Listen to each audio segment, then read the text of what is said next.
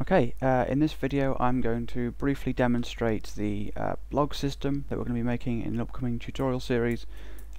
Basically this is, well, it's a blog, I'm sure you know how blogs work, but there are going to be these 3 pages, blog list, which will display a full list of all the posts, blog post, which is sort of an admin page if you like, where you can post a post entry, and blog read, which is used to read a single post in full with comments.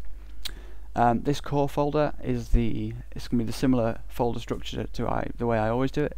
It's going to contain an init.inc.php file, which will sort of set up the system, open the database connection, and include the 2 library files which we'll be creating.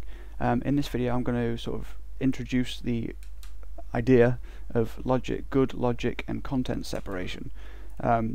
The reason that it's a good idea to separate your logic from your content is that it's much easier to maintain.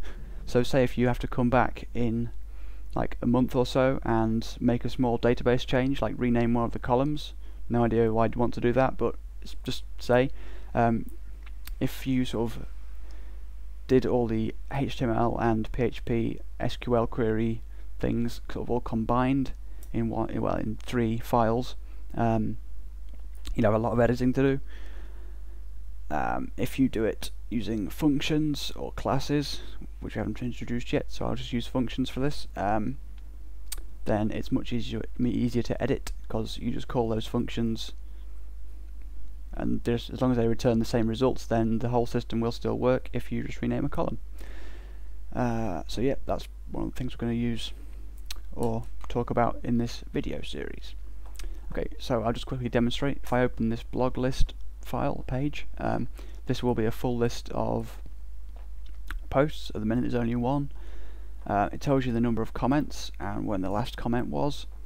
It tells you the user that posted it and the date it was posted, as well as the title, which is a link to read the full post. If you notice, only the first 512 characters are shown.